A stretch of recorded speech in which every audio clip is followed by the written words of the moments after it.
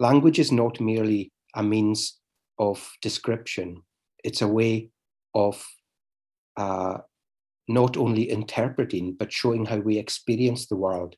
And if we're denied the possibility of passing on that way of experiencing things to our children and they to their children, that's a great iniquity. Language is more than what it seems to be. It's fundamental to identity and to experience. And to deny a people their language is a kind of cultural genocide that I think has been willfully perpetrated against peoples throughout history. This is a poem by Christina Costi. It's called Speech. Don't say no, say now. And don't say coo, say cow. And the bairns all shouted and roared with laughter when I said efter instead of after. She gave me the clipe because I said live instead of the palm of my hand. And she howled in me gansy and gave me a rive when I could not understand. Your English is terrible, boy, she roared. I just can't comprehend it. But I wasna speaking English, though the poor soul didna ken it. So out afore the door I gaed to cool me heels, said she, saying, Ervo and Hickson and Bat and Dunder, I really feel I could take you asunder, you horrid, unteachable boy. So I'm thought and thought about it a', and I'll hae the best of the bargain. I'll tak me claes and me money box and just ging hame till Bergen. And this is a poem I wrote about my dad, who grew up in Stronsay and used to be in and out of the water, in and out of the sea all summer. So this is called Lobster Berries. All summer as a bairn, in and out of the sea, he kent where the lobsters keep to hide, where water lipped the rock, would keep an eye on blue class, reach round the tail, scoop out the lobster berries afore she could snap, sip and weep plitter onto the shore and glep them down. Years on, minding the taste-faced chair, his mouth smacked salt and sweet, lobster berries. The name itself exotic to his toon bairns. Pink, see-through, sea tapioca, pomegranate seeds, blinks of sun. I was weel grown up afore I learnt who dark the beads o' roe that would flecked his mouth blue. Older still and fair too late afore I thought to ask. Okay, so I'll read one of Rory McComish's pieces, or Derek Thompson, called Císteach an Tlaithe, which translates as coffins. And I'll just read the last verse because it's fairly long. And it's about, I think it was his grandfather's workshop, who was a joiner. And he would often be in his workshop, and he talks about the smell of the mean scythe, the sawdust, and all the tools he had, and he would make these old style coffins. And then in the final verse, which I'll read, he talks about in the school as well, how it was, the school was in a sense building coffins for his language and culture, and he was kind of unaware of that when he was going through school, but he sees now that his language was being buried in the new style coffins with their varnish and their braid and their brass and that kind of stuff.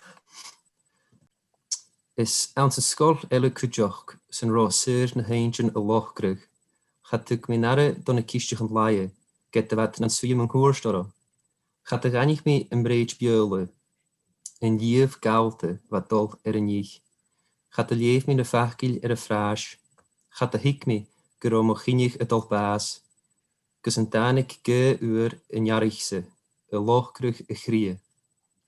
Gus negarich mi na tarikin a dol troam, schachlanig te njokorig in kraag. And in the other school also, where the joiners of the mind were planing, I never noticed the coffins, though they were sitting all round me.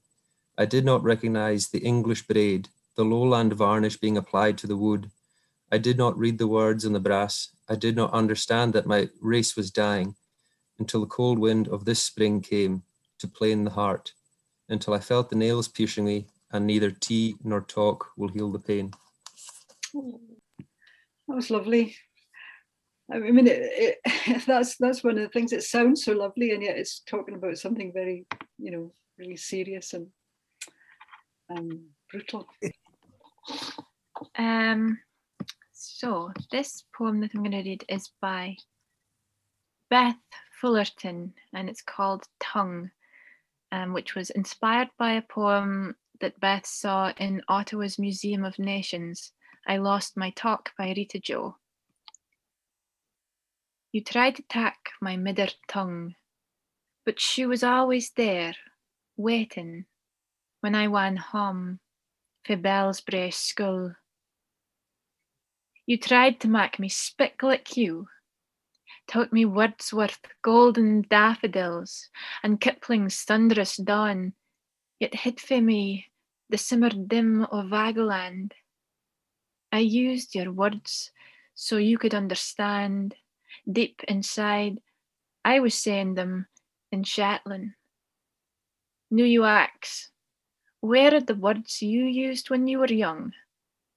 You tried to tack my midder tongue, but she was always there, waiting beyond the riv of your horizon, just waiting to belong. And the next poem I'm going to read is one called Sat i' the Blood, which was the first poem that I ever wrote in dialect. It's about kind of muddling through the linguistic inheritance of Shetland, so Sat i' the Blood. Lass, does parched thy tongue o' thy ain land, Knappet thy word sae dry thy sift between thy teeth like sand spritting down an hourglass. I gied thee a language, one that could capture the percussion of waves that poets consonants, unravel the threads of the soul with a single word. Shurmel, Mariel, Bon Hoga, a gift that does left out to moulder of the rees. Let me start o'er. Lass, do doesna hae the words to had me on the page, and they'll never fin me there until thou understands the sat that courses through thy veins as the lifeblood o' an older conversation, when it ebbs and floods just as the tide. These words are my handsel to thee. Tack them, gie them a pulse. The reason I chose this poem, apart from the fact that I'm a huge fan of Ian Crichton Smith, who I think is still somewhat underrated. It's very pertinent, this poem in its entirety. It's maybe a little too long to read in its entirety here, but I love the fact that Ian Crichton Smith achieved everything he did as a writer from Lewis. And one of the things I find fascinating about him is that some people think his relationship with Lewis and his culture was complicated. I don't think it was complicated. I think it was honest. And in this poem, Shall Gaelic Die, he's much less equivocal and much more determined to show something that I think people sometimes overlook in his work, a real passion for the language and the culture.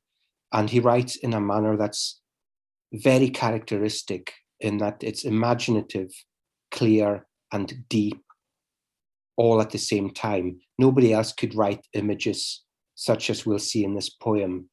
Most people, when they think about Gaelic, their mind wouldn't automatically turn to tropes such as spaceships or the philosopher Wittgenstein. But Ian Crichton Smith is Ian Crichton Smith, and that's how his mind works. So I'll just read these two parts. Part 5 reads like this in English. And I just want to say also, in terms of language, I think Ian is also enormously underrated as a translator, not only of his own work, but of other poets. And I think his translations of Donachach Ban and Sorley MacLean are pretty much unsurpassable. So this is, I think, a really nice translation from his original Gaelic. He who loses his language loses his world. The Highlander who loses his language loses his world. The spaceship that goes astray among planets loses the world. In an orange world, how would you know orange? In a world without evil, how would you know good?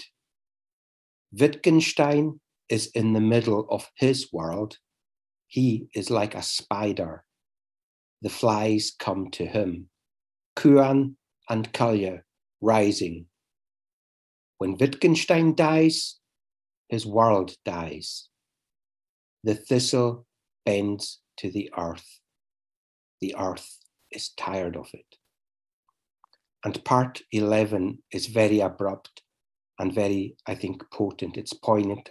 It's very, very powerful. There's a lot in this single line of poetry. Part 11. Shall Gaelic die? What that means is, shall we die?